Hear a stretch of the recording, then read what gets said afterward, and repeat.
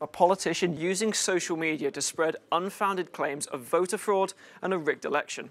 It sounds familiar, doesn't it? But this isn't happening in the United States. This is happening here in Europe, in the Netherlands. It's worth noting that the Dutch Electoral Council have reiterated that they will investigate any genuine claims of widespread voter fraud.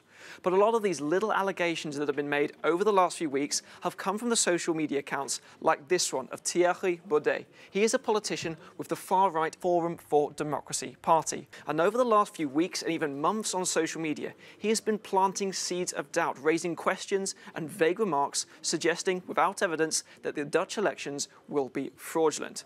Now, it's important to stress that these have not picked up a lot of traction. So far, over the last few weeks, this topic has only spiked on 3 occasions. But nevertheless, we are seeing other accounts in Dutch tweeting these unfounded allegations of election fraud.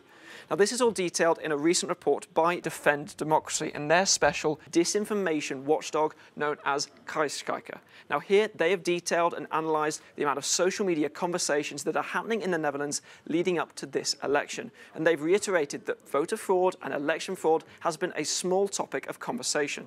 Well, for more on this, I spoke to the Executive Director of Defending Democracy, Alice Stolmeyer. And she told me that with this strategy, Thierry Baudet was trying to copy that strategy that was enacted by the former United States President, Donald Trump.